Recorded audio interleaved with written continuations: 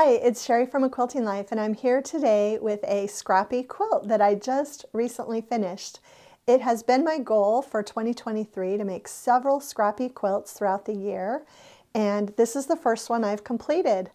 I think my next one will probably be an orphan block scrappy quilt, and you can see more about that if you look at my January works in progress. But today I'm going to share all about this scrappy quilt. And I'm going to do something a little bit different because we actually filmed this during a couple of different days, so I can kind of walk you through my process for choosing the fabrics and why I chose what I chose. And we weren't actually sure at the beginning if we were going to have this back from the quilter in time to share it for this video, but we do. It's not bound yet, but I do have it here. You might remember that last year I did a small project every month on the blog. And this year I plan to kind of continue that, but with a twist. Occasionally there will be bigger projects to go along with my goal of making some scrap quilts and projects. So we'll still have occasional small projects, but then we'll also have some medium size. And like today's project is actually a pretty good size quilt. So this is the first in that series. I know it's February 1st, and this is kind of technically my January project. I got it mostly all put together during the month of January. So we'll move right into the video. A couple of the portions were pre-recorded, and then I'll stop back in at the end. And also want to mention that this is a free PDF pattern you can get from my blog. So let's go ahead and get started.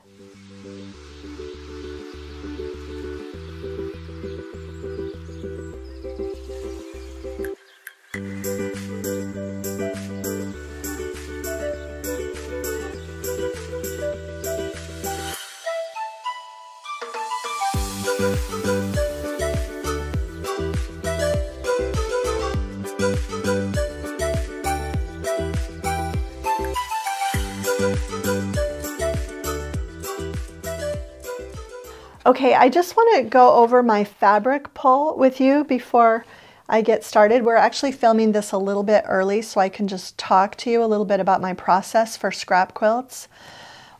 When I started thinking about what I wanted for this scrap quilt, I actually started with my backgrounds. A lot of our fabric, well, all of our fabric collections now use a more white tone for the background fabrics than they do an ivory like they used to. And so I wanted to just kind of use a lot of those ivory toned fabrics that I had in my stash. Some of them are from quite early collections. And so I started by gathering my low volume backgrounds. And these are going to be for alternate squares in the quilt. And so you're going to actually need, okay, you're actually going to need 57 of these squares. And so what I did was I can get 6 squares from a strip. So I cut 10 strips. That'll give me 60 squares total, and I'll just choose 57. So I went there. That's how I started. Now these squares and these prints are actually going to make the hourglass parts of the scrap quilt. And so what I decided is that I didn't want a lot of busyness in the background for those blocks. So I have a tone on tone that goes with all of the prints that I chose. It's a floral with an ivory background. And so I cut those squares out, and for those you're going to actually need 36 of those squares. And you're also going to need 36 squares that are mediums, darks, just a contrast.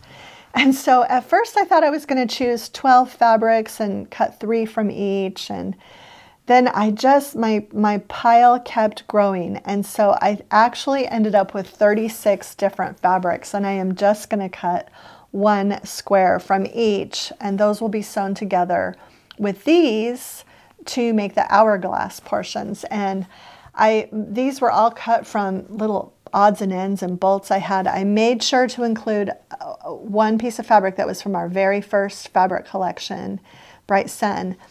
But I also included, let's see, where did I put it? Oh, this one from our most recent Favorite Things collection. Even though it is mostly holiday, the greens just work beautifully. So I don't think I have every collection here, although I might have to go through and look, but I've got almost every collection represented in this scrap quilt. And like I said, I am just going to cut a square from each of these, and I had to add in some fat eighths to get my number up to 36 that weren't. And so these are all unique prints. But what I'm trying to also point out here is that you don't have to make them unique. You could choose 12 different prints and cut 3 squares from each, but you'll need 36 squares to go along with these 36 squares.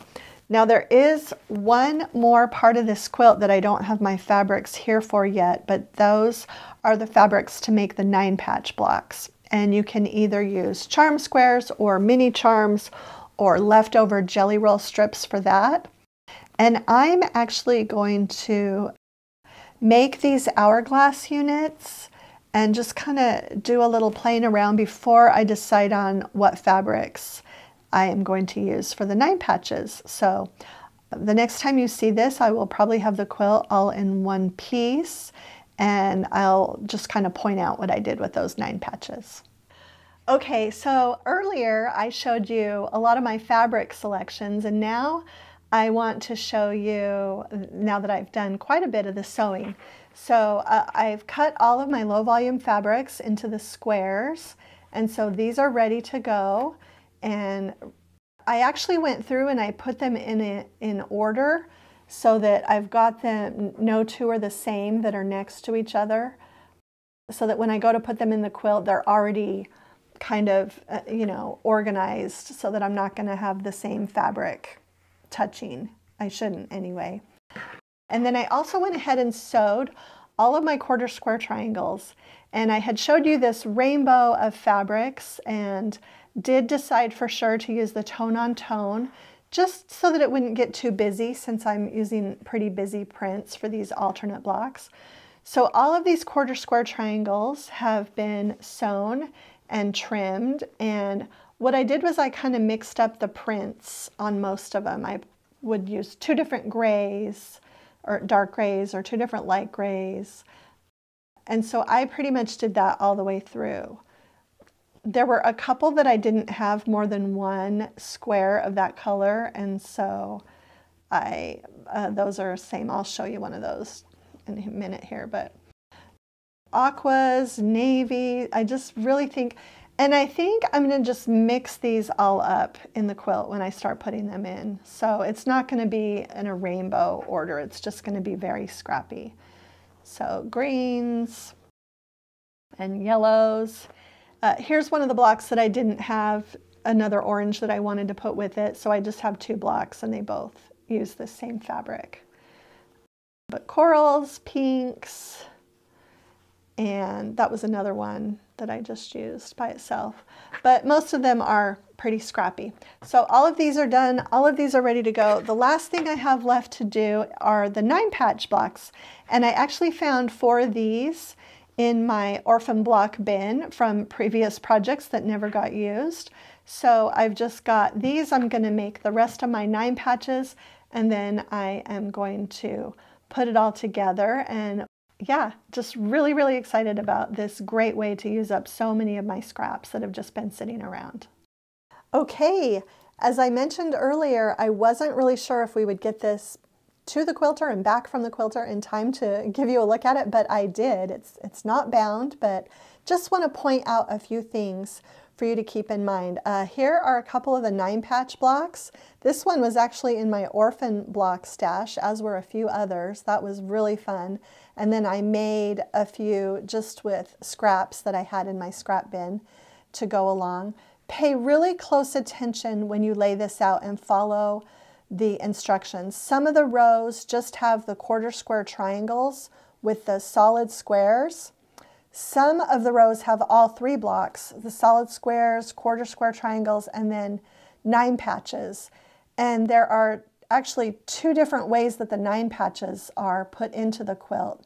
And it does kind of, there are some overall secondary patterns that you'll see when you put it together, but just be careful with placement. You kind of have to really look at the PDF and place everything, you know, keep track of which row you're laying out and place everything in the correct direction. But I'm super happy with how this turned out. I can't wait to get it bound and really happy that my friend Vicki was able to quilt this for me on very short notice right before she left town. And just really hope you'll enjoy making this. The PDF pattern is over on the blog. Okay, so that's it with this. I'm calling it my grandma's scrap quilt, since it was actually inspired by a scrap quilt that my grandmother did. And you can go to the blog and get the free PDF pattern download. I hope that you'll enjoy making this. While it is a scrap buster quilt, it seems like I still have lots of scraps in my stash, so plenty more for my other scrap quilt projects during the year. If you enjoyed today's video, please share it with a friend, hit the like button, and subscribe to our channel if you haven't already. Thanks so much for stopping by.